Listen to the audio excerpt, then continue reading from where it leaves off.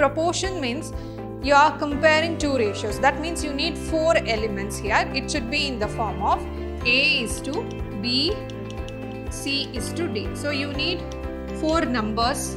If you write their cubes in terms of ratio, that is nothing but the triplicate ratio. Only the positive quantity, because ratios and proportion belongs to set of natural numbers only. You will not get any negative.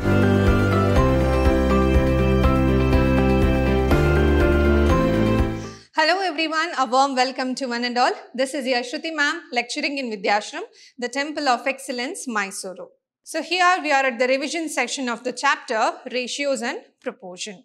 So in today's session, we are discussing clearly about 1 mark and 2 mark question that you may expect from this chapter. So let's see the distribution of marks from this chapter for your examination. From the chapter Ratios and Proportion, you will get 1 mark question, 1 2 mark question, 1 3 mark question and 1 5 mark question. So totally you will be getting 11 marks from this chapter. So from part A, part B, part C, part D, you will be having 1 compulsory question from the chapter Ratios and Proportion. Here in this session, we will see what are the types of question they may ask you for 1 mark as well as 2 mark question. Let's see now. Here is my first question. Find the compound ratio of 3:5 and 4:7. Compound ratio is nothing but the product of 2 ratios. So how I can write 3:5? 3:5 can be written as 3/5. And how I can write 4:7? It can be written as 4/7. What is the product of these 2 ratios? 3 4s are 12, 5 7s are 35. So therefore, 12:35 is the compound ratio for the given ratios. Next, find the third proportional of 4 and 6. Proportion means you are comparing 2 ratios. That means you need 4 elements here. It should be in the form of A is to B, C is to D. So you need 4 numbers here. So when it means the third proportional will be in the form of A is to B, B is to C. That means the second and third element will be the same. Only the first and fourth element will change. This will be in the form of 4:x, x is to 6. So this is the form. Now I need to find out the third proportional, that is the third element here.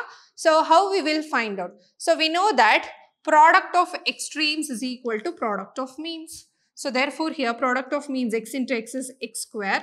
That is equal to product of extremes, that is 6 into 4. Now if I take the square root of this, you will get it as 24, which is nothing but 6 4s. So you can take 4 outside, it will be 2√6, right? Only the positive quantity, because ratios and proportion belongs to set of natural numbers only. You will not get any negative here. So therefore, when you have a square root, write only the positive value. Hence, the value of x or the third proportional here is 2√6. Next one, find the fourth proportional to 6, 12 and 15. Here we need to find out the fourth proportional. So we write it in the form of a proportional. X is to 12 is to 15 is to x. Again the concept, product of extremes, product of means. 6 into x is equal to 12 into 15. X is equal to 12 into 15 by 6. 6 1s are 6 2s are 15 2s are 30. So therefore the fourth proportional x is equal to 30. Next one, find the triplicate ratio of 3:5 to any given ratio. If you write their cubes in terms of ratio, that is nothing but the triplicate ratio. So now what is 3 cube? It is 27. What is 5 cube? It is 625. So this is the triplicate ratio. Next question. Find the duplicate ratio of 5:3. 5:3 they have asked you duplicate. Duplicate means their square you should write in the form of a ratios. What is 5 square? 25. What is 3 square? 9. Write it in the form of a ratio, That is the duplicate ratio. Next one, find the value of x if 32x is equal to 75:5. So this is in the form of a ratio. We have 32:x, which I can write it as 32 by x. This is equal to 75:50. That can be written as 75 divided by 50. So if I need x, then it becomes 32 into 50 divided by 75. So 25 2s are, 25 3s are. Here I cannot divide. So this becomes 64 divided by 3. I can write this in the form of a mixed fraction. So here 3 2s are 6, 3 1s are 3, 1 remainder. So the value of x is 21 1 by 3. So these were the few questions they may ask you for 1 marks. Let's move on for the 2-mark question. Two numbers are in the ratio 3:5. If 5 is added to each term, the ratio becomes 2:3. Find the numbers. So two numbers are in the ratio 3:5 means we write that number in the form of 3x divided by 5x. Because we doesn't know what is the quantity, hence we will multiply with the quantity x. Now, if 5 is added to each term, we need to add 5 to both. Plus 5, plus 5. When you add it, the new ratio will be in the form of 2:3. This is the new ratio when you add 5 to those number. Now, find those number. So, we will cross multiply and solve it. So, this is 3 3s are 9x plus 15, 2 5s are 10x plus 2 5s are 10. 10x minus 9x is equal to x. 15 minus 10 is equal to 5. We got x is equal to 5. So, therefore, the numbers are, we have taken the numbers as 3x and 5x. So, 3x means 3 into 5, 15, and 5x means 5 into 5, 25. So, these are the two numbers. Now, to verify this, the numbers are 15 plus 25. If you add 5 to each of them, that should become 2:3. So, let's say this is 20 by 30. So, therefore, the new ratio is 2:3. Hence, what we have done is true. So, to verify also, we can add the numbers, finding the given numbers and divide it. We will get the new ratio as 2/3. The next one, divide rupees 6,000 in the ratio 3:4:5. We know the quantity, but we doesn't know what is the exact fraction to divide the number 6,000. So, we will take the numbers as 3x plus 5x plus 5x. Now, we should divide the quantity 6,000 rupees from these three terms. So, therefore, here 3x plus 5x plus 4x becomes 12x. 12x is equal to 6,000. So, x is equal to 500 you will get. Now, we have taken the numbers as 3x, 4x, 5x. So, therefore, 3x means 3 into 500, 1,500. 4x means 4 into 500, 2,000. 5x means 5 into 500, 2,500. So, thus we have divided the rupees 6,000 into ratio 3:4:5. So, when you add it, you will get back 6,000 only.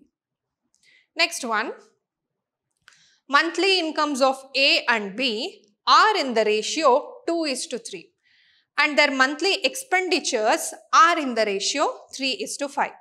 If each saves rupees 100 per month, find the monthly incomes of A and B. So, here monthly incomes of A and B are in the ratio 2:3. That means it is in the form of a fraction 2x by 3x.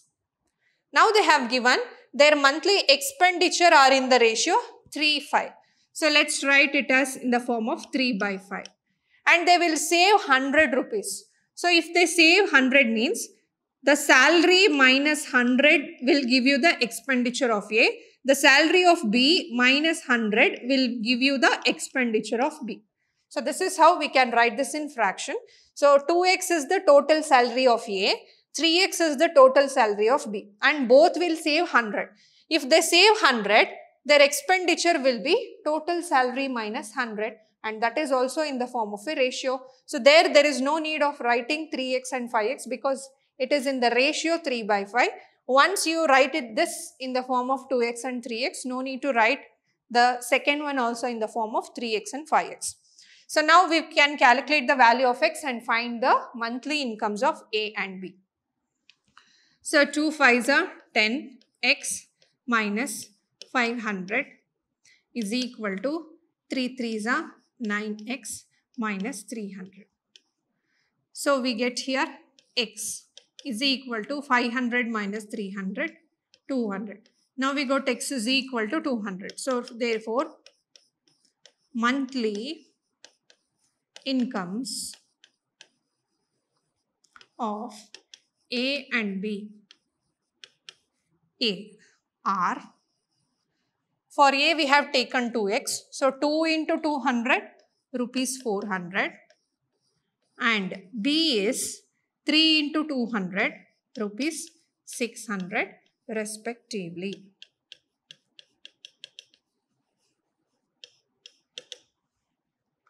So then what is the expenditure of A? It is 300. What is the expenditure of B? It is 500. Hence it is in the form of 3/5. Next, if A is to B is equal to 4:5, find 3A plus 2B divided by 3A minus 2B. So here, what is A is to B? It is A by B. That is equal to 4/5. So this implies A can be written in the form of 4/5B. Now we need to find the value here.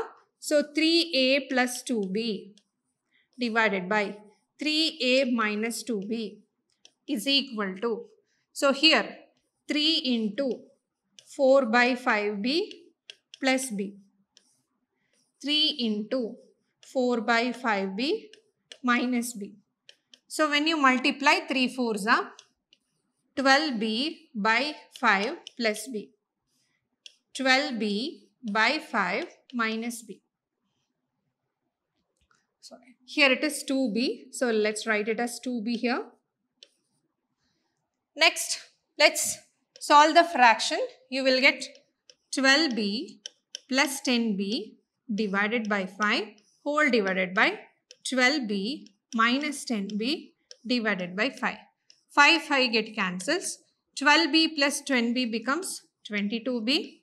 12B minus 10B becomes 2B. Again B and B get cancelled. 2 1s are 2 11s are. So therefore the value is equal to 11.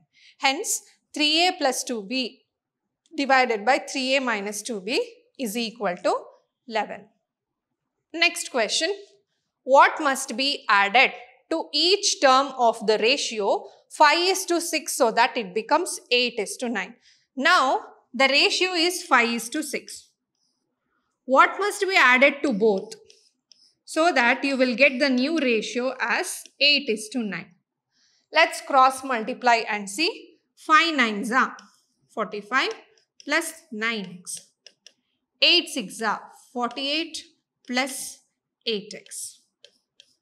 So here it is equal to, you can shift 45 there, 8x here, 9x minus 8x is x, 48 minus 45 is 3. So therefore you should add 3 to get 8/9.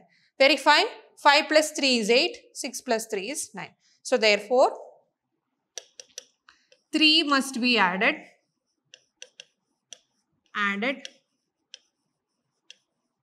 so that the ratio becomes